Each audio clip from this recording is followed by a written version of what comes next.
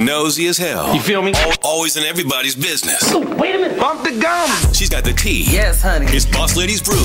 How does it taste? Another year, another salary check. Now, Forbes just announced the highest paid musicians of 2017. And, of course, hip-hop is in the top 10. Now, Diddy was leading the pack with a whopping $130 million before taxes for 2017. Beyonce checked in as number 2 with $105 million. And Drake wasn't too far behind as number 3 with $94 million. Now, other artists on the list include The Weeknd and Jay-Z. Now, that's what I'm talking about, y'all. Y'all better get that money.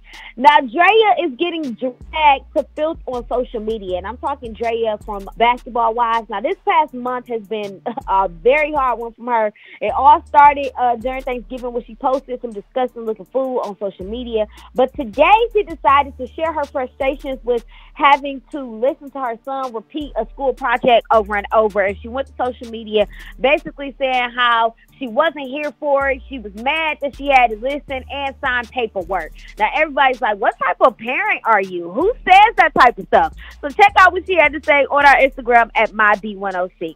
Lastly, it's Friday, so you already know that means new music, right? Well, we're kicking off December the right way with Big Sean and Metro Boomin. They done dropped a new album. It's called Double or Nothing. They have features from 2 Chainz, Travis Scott, Young Thug, 21 Savage, and Sway Lee. So make sure you check that out. Boss Lady's Brew. Boss Lady's Brew. Served every day at 3:30 and 5:30 with Trey the Chocolate Jock. The hottest hip hop and R&B. B106.